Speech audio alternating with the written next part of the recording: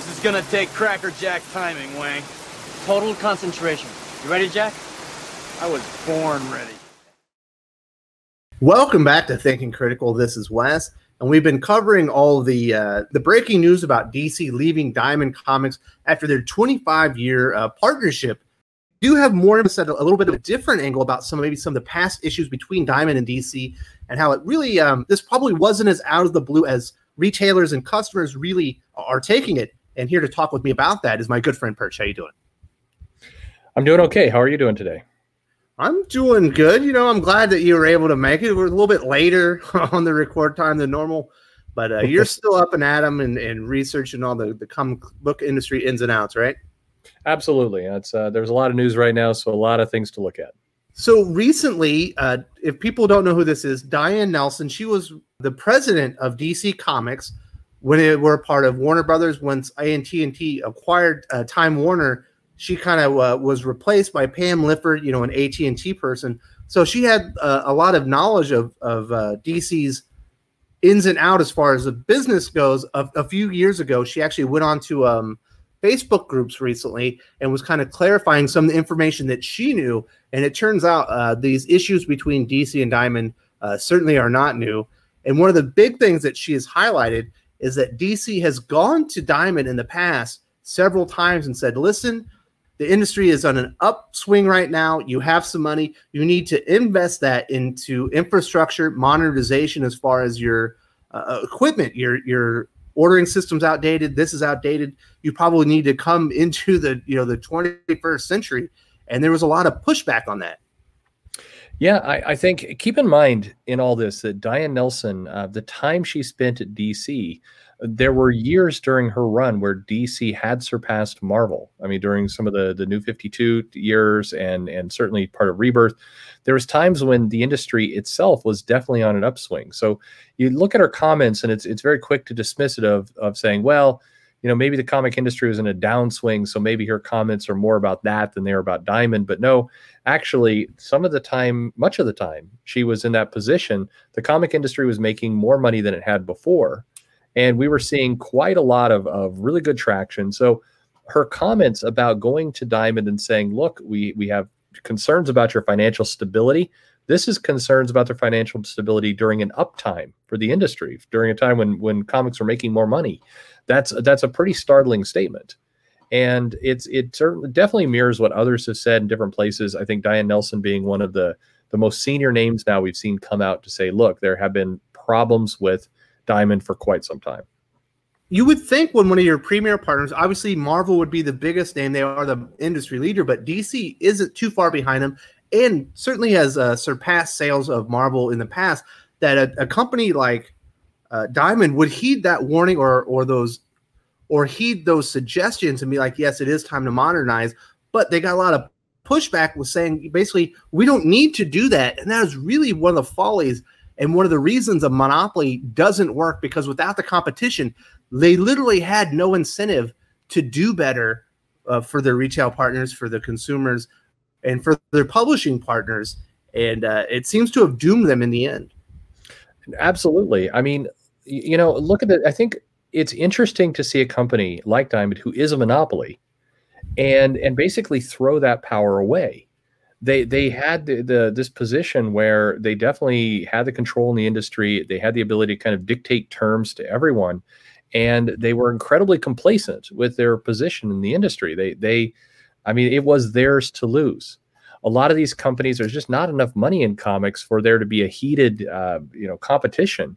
So in a lot of cases, all Diamond needed to do was basically keep up with their partners, make sure stuff is going out, and not create reasons for people to want to take pains to leave. I mean, what a lot of people don't need to realize here is it's painful to create these other options. The fact that their service was so bad that these warnings weren't taken is startling. I mean, they made people spend money in order to come up with different options. It's amazing if you think about it. Yeah, it kind of speaks to the hubris of the company and even the owner, Steve Jeppy. One of the things that we can also look at is the feedback from former employees of Diamond Comics as far as their feelings about working in that environment. And it almost mirrors what Diane Nelson says. While there are some positive feedbacks, almost all the negative feedbacks have a few certain things that are in common, and a lot of them have to do with infrastructure. There's no upward mobility because nobody that's been there for a while, nobody senior will step aside, and there's no growth or innovation in the company.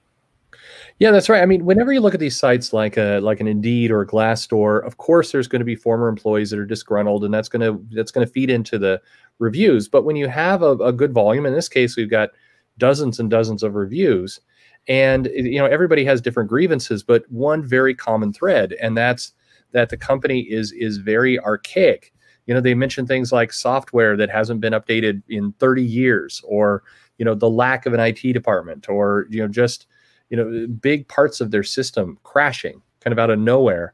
You see that from review to review, even positive reviews, even employees who are happy, who still work there, are making comments about, in the cons, that there is just no solid software, no solid infrastructure.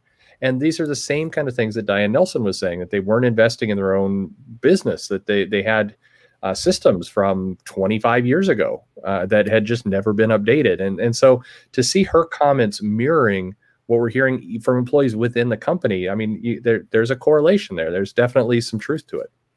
I know a lot of people are saying, well, we've never seen anything like this in the industry before when the pandemic shutdown happened. And that's certainly true. We've never had a full shutdown. But you can also say that the industry wasn't prepared for this, or at least Diamond wasn't, and maybe it didn't need to happen. I know that one of the original fix actions was going to be this Comic Hub website that's developed by like a single comic book retailer.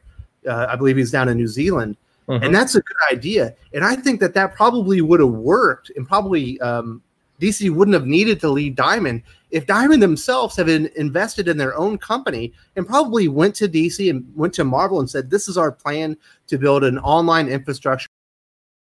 Yeah, I think, I mean, the funny part about all this is it strikes me that the comments that both Diane Nelson made, and then also a little bit of what we've heard from DC, it's less that, they didn't have the right solution. It's that they didn't have a plan.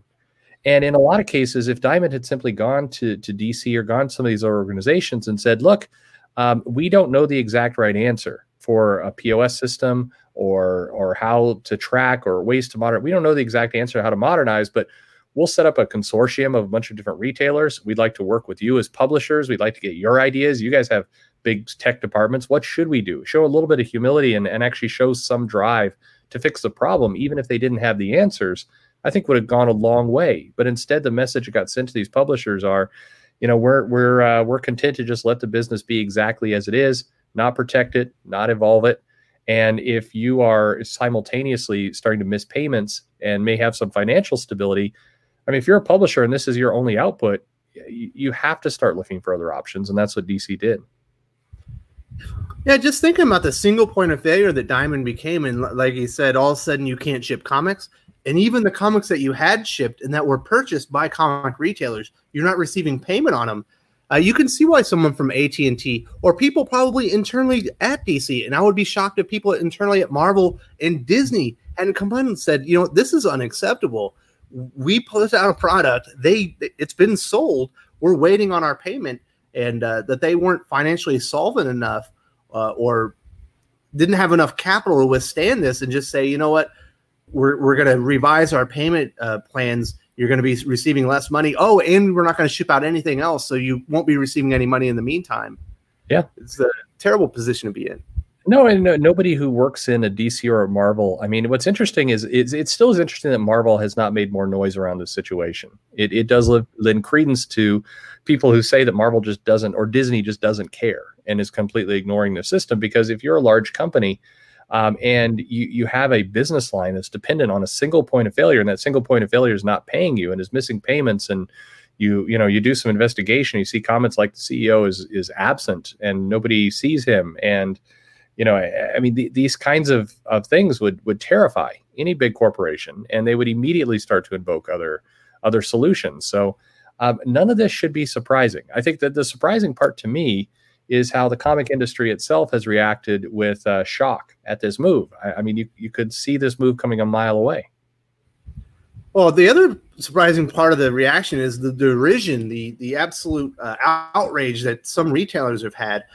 There have been other YouTubers that have speculated that it's because, and this isn't a big secret. Everyone knows that Diamond has lent money in the past to retailers that were having a hard time. Chuck Rosansky said that he had owed over $1 million to Diamond in the past, in his most recent Mile High newsletter, and that has garnered a sense of fealty or over sense of reliance or what's the word? No, I mean it makes a commitment. It makes an attachment. It makes a dependency, certainly on these companies, and I'm sure there is some of that. So I think some of the speculation by some of the other YouTubers are correct. I think there is a sense of when somebody's loaned you money in the past, it makes you feel indebted to them. I'm sure that's true. And I also think it works the other way. I think Diamond owes money to a lot of these people in different forms. And if Diamond owes you money, then you're going to want to protect your own investment. You're hoping to get your money back.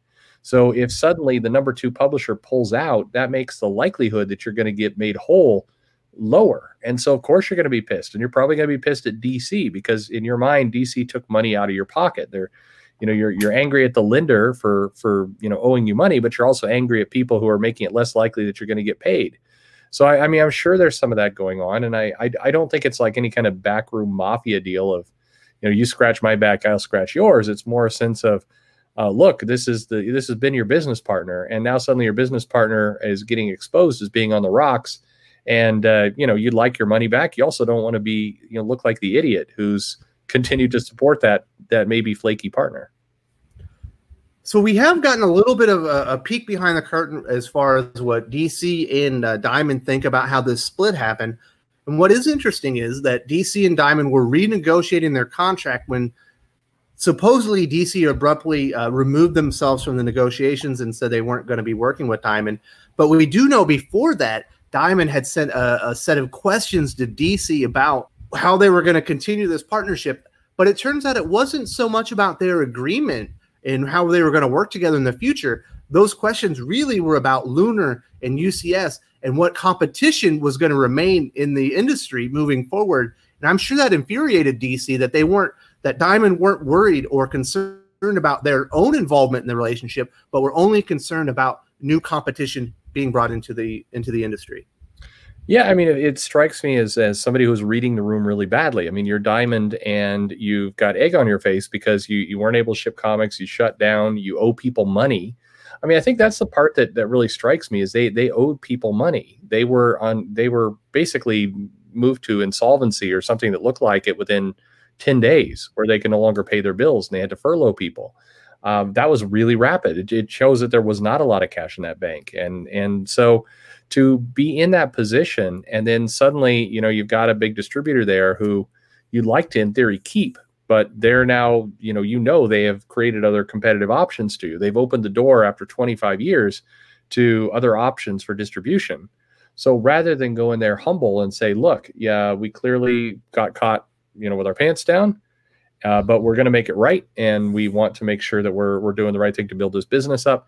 Instead, it sounds like they went in almost like with a list of demands, like they're completely misreading their place in the industry at this point. They're missing the fact that they're in a moment of weakness, and instead kind of went in and puffed up their chest and said, who are these other guys? Why are they in the room with us? And again, if you're DC, that's going to be the straw that breaks the camel's back, especially seeing what Diane Nelson said of this being many, many years in the making. I have no surprise that DC looks at it and go, look, I think the Lunar and Midtown and these other options are working for us. Forget it. We're just going to do this and we're going to stop playing this game. All right. So another thing that Diane Nelson did say in these Facebook groups that I think was enlightening, and I 100% agree with her. I think she was right on the money, is that DC's communication with retailers has been abysmal. And even DC's probably communication with Diamond, they have got to open the curtain a little bit more, be more transparent with what they're thinking. This was an enormous change for the industry. This changed the status quo. This affected basically every single retailer in the world that sells comic books. They needed to be more forthright. they need to be more open with what they were doing, why they were doing it, and give more of a timely service announcement to their partners. Yeah, I mean, absolutely. I think a lot of people are looking at some black and white of you're either with them or against them. And the reality is there's mistakes that have been made. I think DC, and this is not an excuse for DC, they're clearly almost making it up as they go along. They're scrambling, I think, to set these things up. And, you know, and so you give them some credit in this situation, which was unprecedented, a lot of things changing all at once.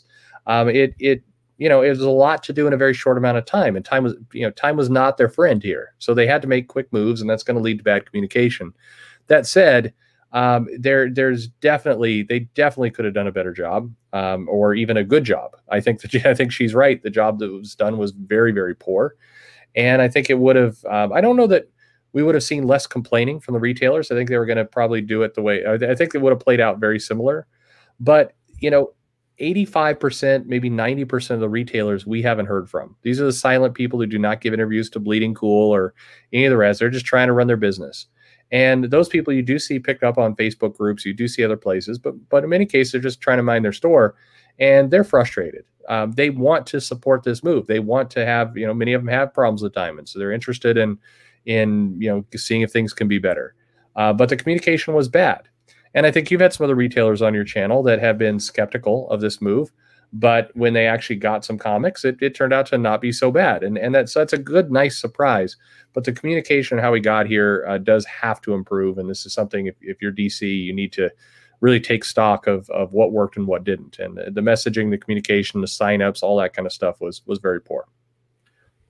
So you did mention that there are a vast majority of the retailers we haven't heard from.